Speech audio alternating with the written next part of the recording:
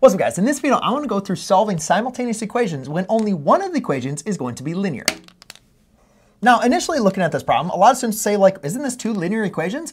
And no, it's not, because even though the powers of each of my variables are raised up to 1, that does not just make it a linear equation. See, the difference here is the relationship with x and y here is multiplication. So therefore, if you were to solve for x or for y, you're going to be dividing by an x or y on the other side. That's not going to create a linear relationship when that variable is isolated. So even though it can be deceiving, sometimes it might be helpful if you want to identify, are we dealing with a linear equation or not, right? Make sure you set it equal to y. And when you set it equal to y, then you want to be able to look at the powers of the exponents. So again, in this example, we have one linear equation, then we actually have a reciprocal relationship over here. But again, like, how are we going to go ahead and do this? Now, again, what we're doing is we're looking for the value where these graphs are going to change. And a lot of times when we look at like linear equations, we're looking for the intersection of two lines.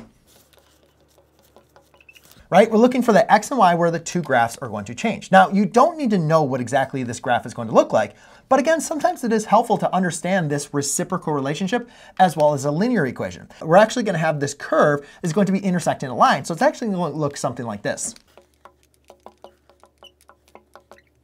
Now, I don't know exactly what this graph looks like, and actually I already know that is not the right representation because that's going to be negative x. Therefore, it's going to have a negative slope.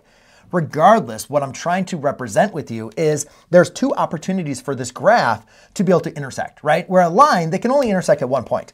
But here, you could intersect something like at 2 points, right, for both of these curves here, or you could also have a point where it's going to intersect twice, right, like over here and over here. So it's important to understand that curve is going to provide us different options for what our solutions could be.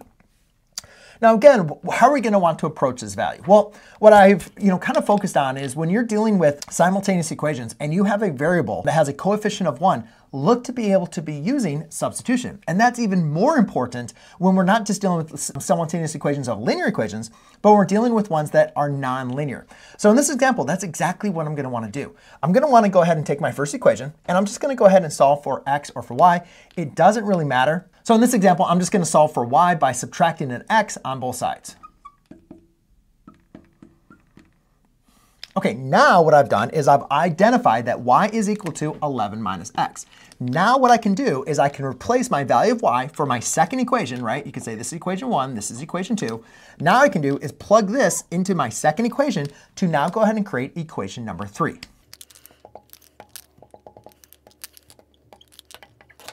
And now what I've done is I've now created an equation that only has x's. So now what I can do is just go ahead and distribute this x times 11 and x times the negative x to go ahead and solve for x.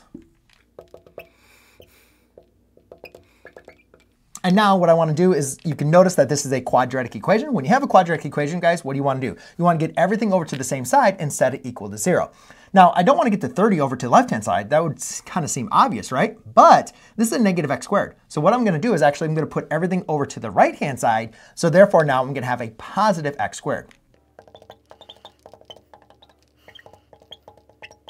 And now what I need to do is be able to identify what two values do I need to multiply to give me a positive 30, right, that are going to add to give me a negative 11. And hopefully you recognize those two values are going to be a negative 6 and a negative 5.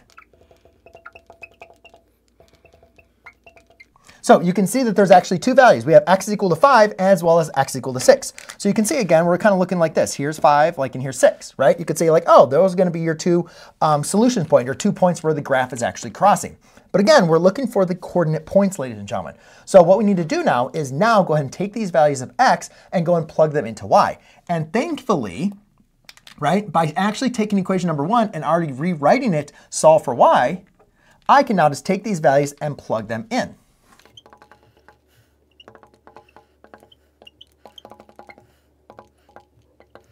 So now what I've done is I went ahead and took my y, I plugged 5 in for x, and I plugged 6 in for x. And now you can see I have two coordinate points. When x is equal to 5, y is equal to 6. When x is equal to 6, y is equal to 5. So now I can represent these here as my coordinate points. And those are going to be the coordinate points of the solutions. That is going to be where the hyperbola is going to intersect my linear equation. Now, that is what happens when you have a linear equation and a hyperbola. But what about when you have a linear equation and a quadratic? Are we still going to have to apply the same process? Well, I'll show you that in the next video.